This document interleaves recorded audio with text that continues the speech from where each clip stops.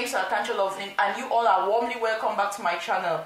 So today we're going to be making a very simple recipe of peanut burger, or you can simply call it coated peanuts.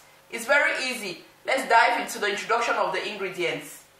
So for this recipe, you're going to need 2.5 cups of all-purpose flour, 2 cups of groundnuts, 1/4 cup of powdered milk, 1/3 cup of powdered sugar, a teaspoon of nutmeg. You can also use vanilla essence, it's optional, a pinch of salt, 2 tablespoons of vegetable oil, half a teaspoon of baking powder, and 3 eggs.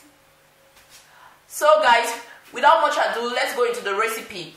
I'm going to attach a list of the ingredients in the description box below.